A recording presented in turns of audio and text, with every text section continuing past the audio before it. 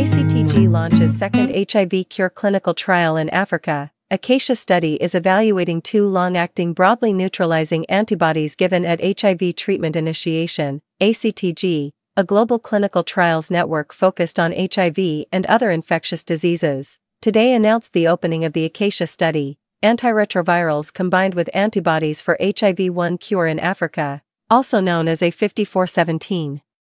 ACACIA is a Phase 2, double-blind, randomized study evaluating the safety and virologic and immunologic effects of the two long-acting broadly neutralizing antibodies, bNAbs, 3-BNC117-LS and 10-1074-LS when given at the start of antiretroviral therapy, ART, to adults living with HIV in 4 African countries.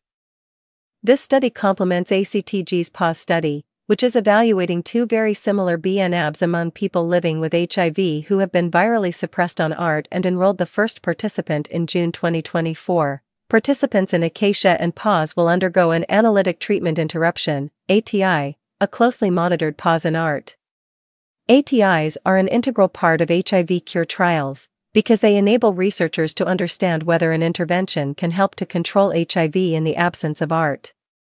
While ART can suppress the virus, it cannot cure HIV and requires lifelong adherence. Even when taking ART, people living with HIV have latent, or hidden, HIV reservoirs, groups of immune cells that contain HIV but do not produce new copies. When people stop taking ART, virus in the latent cells begins to multiply, thereby increasing the amount of HIV in a person's body. We are excited to announce a second HIV cure trial taking place in Africa, as part of ACTG's commitment to conducting HIV cure research among global populations of people living with HIV, said ACTG Chair Joseph J. Aaron, MD, University of North Carolina. This is one of the first studies of bNAbs administered at the time of ART initiation in Africa, and we are eager to gain insights into the approach in this setting. ACACIA is a multi-center trial that will enroll 135 participants between the ages of 18 and 60 who are living with HIV and not yet receiving HIV treatment. All participants will begin taking an integrase inhibitor-based ART regimen.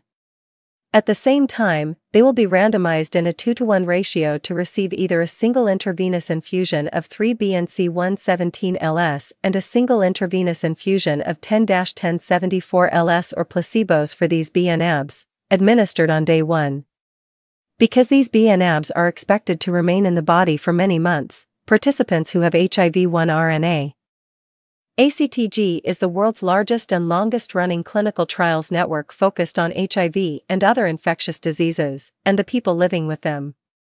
It is funded by NIAID and collaborating NIH institutes. Founded in 1987, ACTG conducts research to improve the management of HIV and its comorbidities, develop a cure for HIV, and innovate treatments for tuberculosis, hepatitis B, and emerging infectious diseases. It comprises thousands of dedicated researchers, staff, and community members who are pursuing research into novel treatments and cures for infectious diseases at 65 locations across 4 continents, with the ultimate goal of advancing science that meaningfully impacts the lives of the people we serve.